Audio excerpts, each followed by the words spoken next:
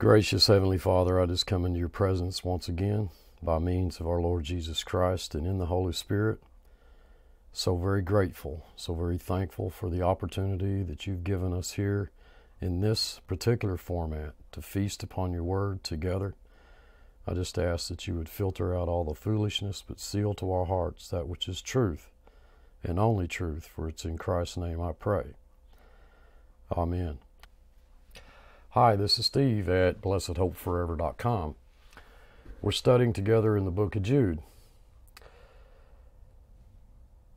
For a fact, redemption, the word there in the Greek is ex agorazo, meaning to ransom, to purchase, to buy out. Like it would be like buying a slave out of slavery, except in our case, the price isn't money, but it's the blood of Christ. But that's what the word means.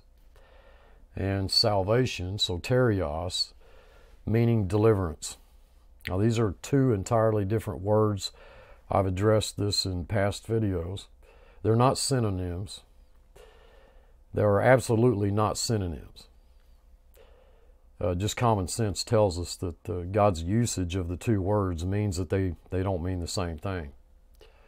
However, there are places in Scripture where we do see contained in the word salvation deliverance, which includes redemption. A salvation that we all share in common in the sense of everything from redemption from the beginning to our final deliverance. Everything from Alpha to Omega. Everything from God being in Christ being the author and the finisher of our faith. It's a salvation that we all share in common. An all-encompassing salvation. And it all depends upon the context, which unfortunately many Christians ignore. Like if I told a trained athlete who competes in foot races that I was going to run to the store, and he might misinterpret what I meant, because I probably drive my Jeep, especially at my age.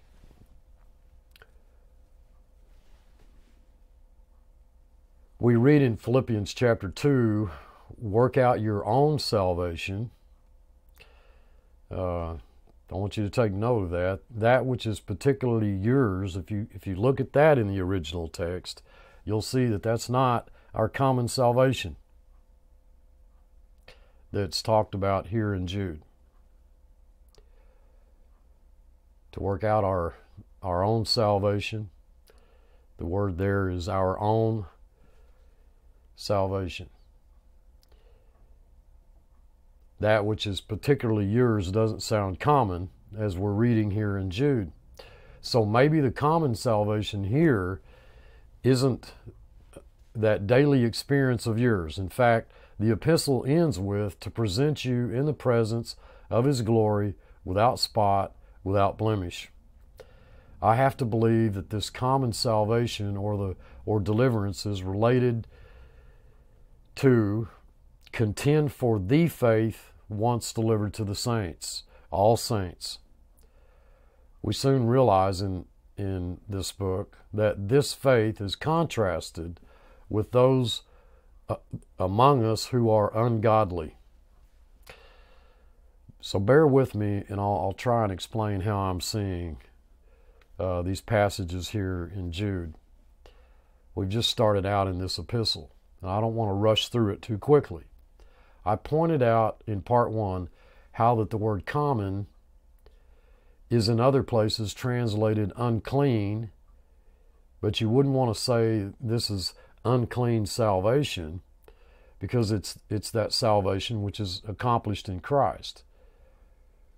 I happen to think it looks backwards to our already being told that we are blameless in Christ, and it looks forward to where he says at the end of Jude that we will be presented faultless in His presence with exceeding joy in the 24th verse.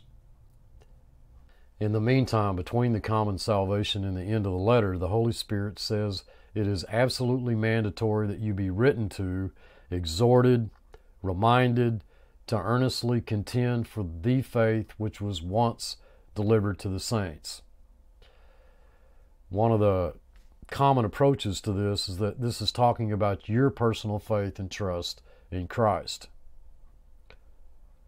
So that's really what that means, is the gospel as it's commonly preached today. Most of the commentaries say that the common salvation referred to here is the gospel.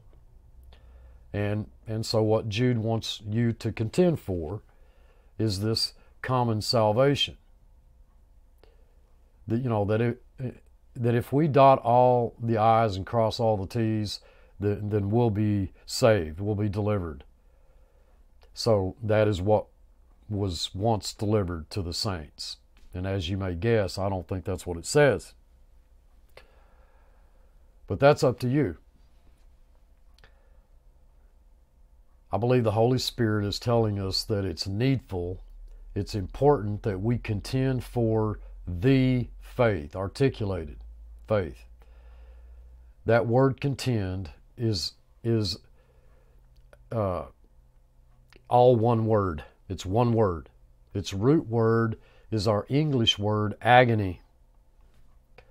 It's a word used in the Greek literature of those who agonize in sports.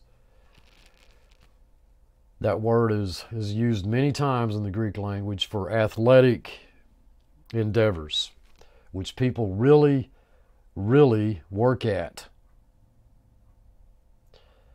It's a word which means to agonize over, to really, really contend for the faith. Now, if we are exhorted by God, not by Jude, it is God Almighty who's telling us that it's needful for us to really struggle, contend for the faith which was once delivered to the saints. You know, we read in Philippians to work out your own salvation. That doesn't sound common. You know, with fear and trembling, for it is God at work in you both to will and do of His good pleasure. Here we are exhorted to agonize, to work as we would in an athletic competition for the faith. Once delivered. The word means once for all. It means once, not again. It is the death knell of modern evangelism, in my opinion. If they'd simply take the scriptures at face value, once in this third verse means that it's completely done. There isn't anything more to do. And what is that faith that was once delivered? In the 9th chapter of Hebrews, we are introduced to the fact that it's appointed unto men once to die. And then in the 10th chapter, we're told that these sacrifices, which are offered year by year, could in no way result in a loss of any consciousness of sin. But then we see one offering, and that's Christ. He was offered once for the sins of His people. The faith there, I believe, is the work of Christ, the faithfulness of Jesus Christ. Folks, I am personally persuaded, which puts me way out on the fringe, that most of the places that we see faith in the New Testament, the Holy Spirit is talking about the faithfulness of Jesus Christ. If we go back to Galatians, verse 16 of chapter 2, knowing that a man is not justified by the works of the law, but by the faith of Jesus Christ. Now, any of you who have a modern translation, you know, it would say by faith in Christ. And as I pointed out in the past, it's by the faith of Jesus Christ. We have a genitive there. So it's not our faith in Christ. It's not our objective faith in Christ, but it's the faithfulness of Christ. Now, most modern translations don't translate it that way because, you know, most people don't believe it's that way. Why then do we translate it in? Well, that's the normal perception. We have other verses of Scripture that indicate we ought to place our faith and trust in Christ. Of course we do, but that's not what this one says. We know that law doesn't justify you, but Christ does. It isn't your faith in Christ that justifies you. It's the fact that Jesus Christ paid the price. Our Lord was once offered for sins. That's never going to happen again. In fact, if you study the epistle to the Hebrews, you'll see that the author, whoever that might happen to be, is addressing different classes of Jews. Christ is not coming again.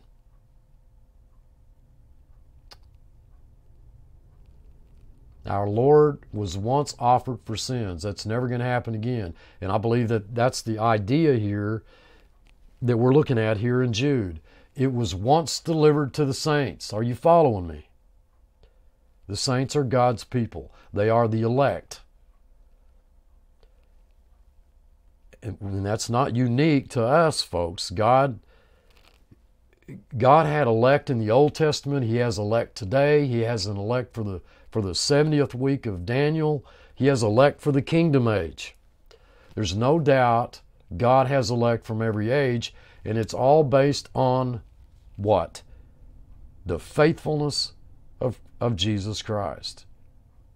So I think that we are to contend for that. We are to agonize for that. Dearly beloved, please listen to me. We're in a very interesting short book here. And I am persuaded that the majority of those who are talking about Scripture are not contending for the faith as we see it written here in Jude and everywhere else in the New Testament. And it's astounding what some of the people say.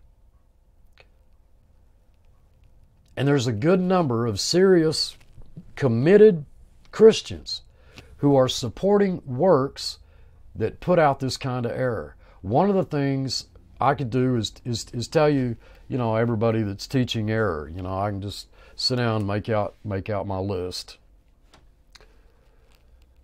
Not that I know everybody, but the ones I know. But that doesn't help you a bit. It doesn't help you a bit to tell you that some Bible teacher alive today, maybe one that you like, is actually teaching error. If all I do is talk to you about error, you haven't learned any truth. So I haven't done anybody any good by listing names. God knows those who are His. And it seems to me that our responsibility is to study this book, study His Word, and not tell you that this person or that person is not teaching truth.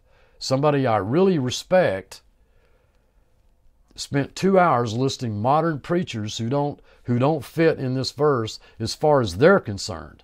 And out of all of that, I didn't learn anything except for his list of names. If you know the truth, you are able to listen to somebody and say, well, man, that's not biblically true. And so I think our responsibility is to determine what this book says, and I am contending, okay, that you have a great responsibility to agonize over the validity of a very simple truth, and that is that God Almighty, creator of heaven and earth, deigned to become your kinsman redeemer and died in your place. He didn't die in your place because you asked Him to. He didn't die in your place because you were worth dying for. He died in your place because you were His. You were His from before the foundation of the world. And when He died in your place, you cannot die. And you're surrounded by Christians, even seminaries, who teach that some of you are really good, and some of you are quite carnal. You got the good Christians, you got the really good Christians, you got those that aren't that good, and you got some that's really not good at all. Who don't even have the right to go to heaven, and they divide Christians into various classes. Folks, if Jesus Christ died in your place, you cannot die. That is a once-for-all offering for sin. That's our word, once delivered. Are you following me? If he didn't die in your place, you cannot live. It's that simple. That faith, folks, is not an exhortation for you to do something, but for us to teach what Jesus Christ has already done. That is what I'm contending. Okay? And I contend that the perfect finished work of Christ and His faithfulness extends throughout our life in Him. He being the author and the finisher of our faith. Yet much of the so-called gospel today is a your faith, your works, prosperity gospel, when the gospel, the faith, is that Jesus Christ died in our place and we are redeemed. And we had no part in that. The faith, once delivered, is that Jesus paid it all. It's done. You don't have to worry about it. Oh, you're going to have to give an account for it. How much you love Him is the basis upon how much you will serve Him, not the basis upon you going to heaven. A stumbling block. Why is that? Because nobody wants that. People say, we go to heaven if we keep the law. We got to do things. We got to do stuff. We know that in the business world, in sports, in all aspects of life, those who do things, they're the ones who advance. They're the ones who succeed. And so the cross becomes a stumbling block.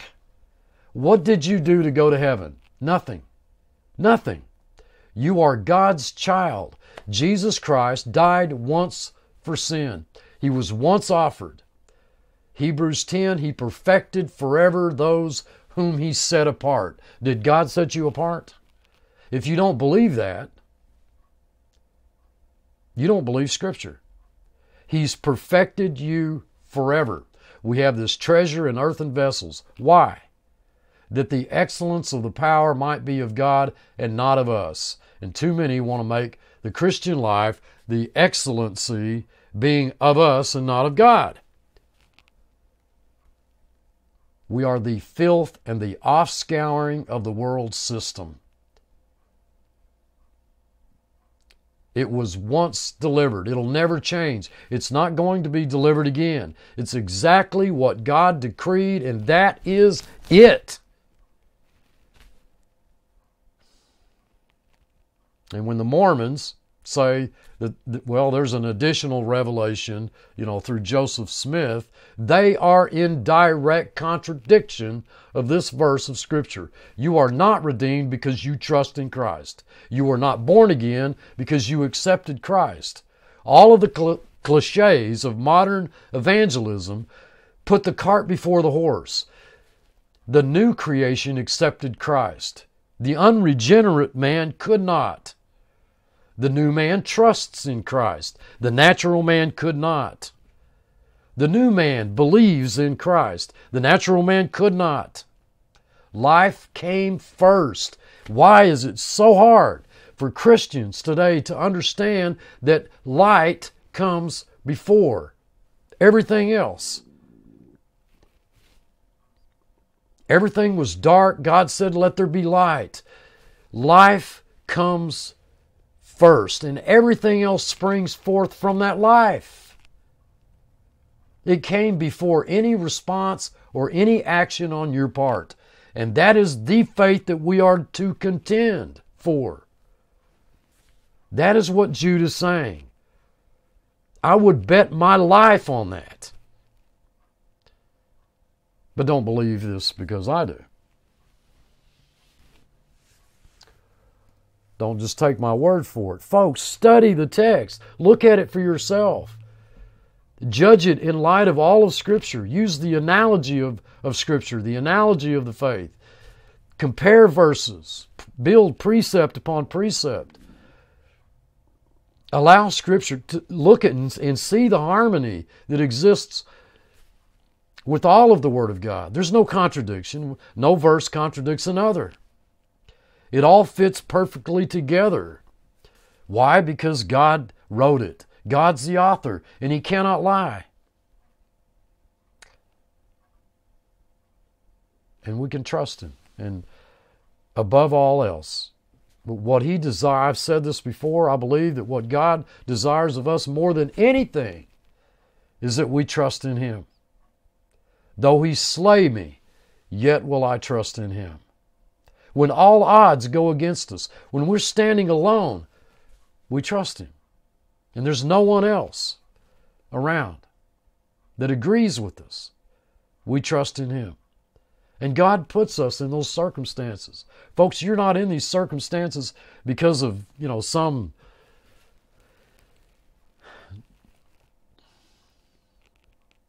construction of your own. Some circumstance that came about as a result of,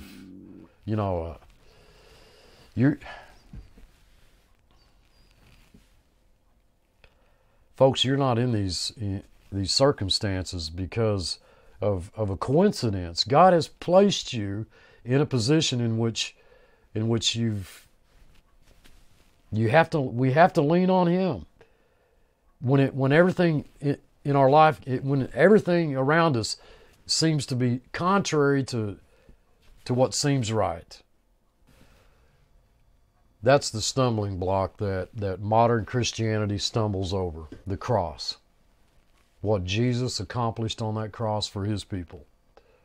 You are redeemed because Jesus Christ purchased you. You are made righteous because He died in your place. You're reconciled because of His death. You live because of His life. It is Christ and Christ alone. He is the one who was once offered for us. I believe that to be the faith we're to contend for. So this is our introduction into this book of Jude.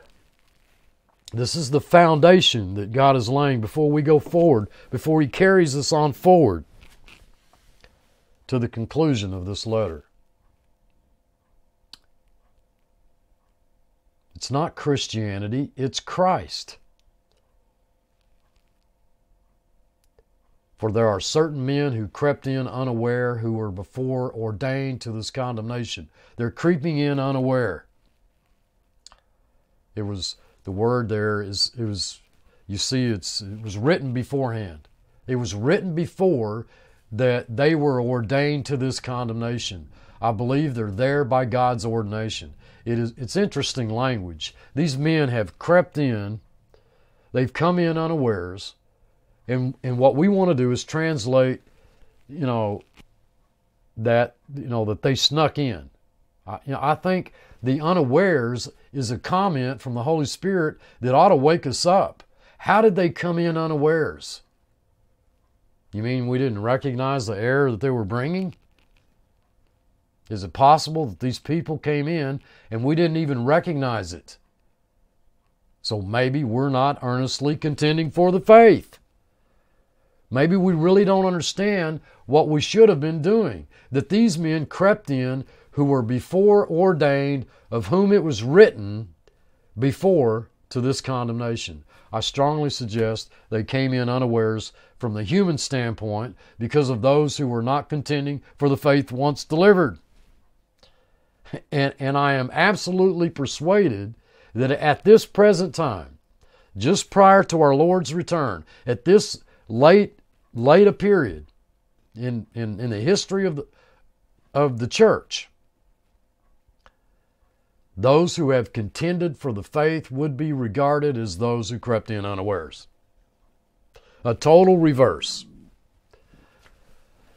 I want you to spend time in this book to know what the faith is. The text says that these ones came in unawares and they're ordained to this condemnation.